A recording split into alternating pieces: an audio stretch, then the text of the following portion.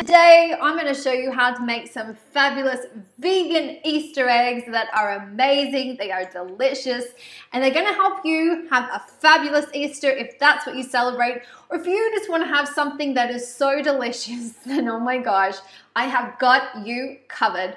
Now today, I'm going to show you how to make different flavored Easter eggs. My favorite by far is honeycomb, and it is so easy to make. When I first saw the recipe, I was like, is that all the ingredients are?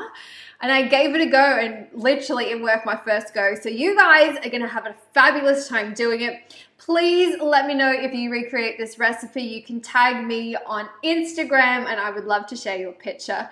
I hope you enjoyed today's little tutorial and have an amazing Easter. Alright my loves, I'm so excited to announce that we have 3 different flavors that we're going to be putting inside these incredible vegan Easter eggs today. The recipes are so simple. The first flavor is going to be honeycomb, then peanut butter caramel, and then a berry mixed jam. Now this one, oh my gosh, completely shocked me. It's so easy. It just requires 100 grams of sugar, 4 tablespoons of golden syrup. Just pop it onto a medium heat on the stove top. Wait for golden bubbles to form. Then take 1.5 teaspoons of bicarbonate of soda, quickly whisk it through, then just take it off the stove top and pour it onto a tray and allow it to cool. Then you can just break it up into chunk-sized pieces, or if you want to keep them for the Easter egg recipe, I highly advise that you crush them up in a bag. And next flavor is our berry jam. This is literally 2 ingredients. We've got a bag of defrosted mixed berries. Pop them in the blender. Once it's finished, I then take it out and add 2.5 tablespoons of chia seeds and then just mix it together.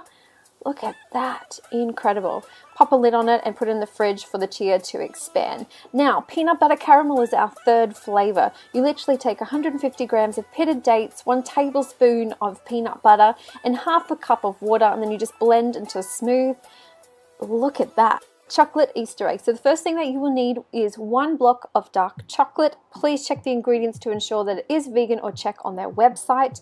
Now I have some dark chocolate from Whittaker's and I've just broken it up. I put it on a double boiler and we've now got melted chocolate.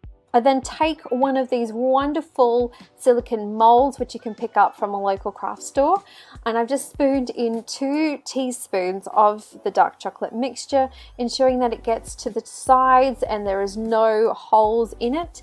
And then once that's done, we're just going to flip it over and shake off all the excess chocolate because we don't want it to be too thick and we want it to be even across. Then put in all your different flavors. The honeycomb is going to stick perfectly. The jam and the caramel is going to be a little bit difficult to put in, but that's okay. Then we're going to put it into the fridge upside down so it can become hard. Then take it out and then I want you to mix around the caramel and the berry jam because it's a lot easier to work with right now. Pop out the chocolate from the molds. Then we're going to preheat the oven and just put a baking tray in because we're going to melt 1/2 of the chocolate, which is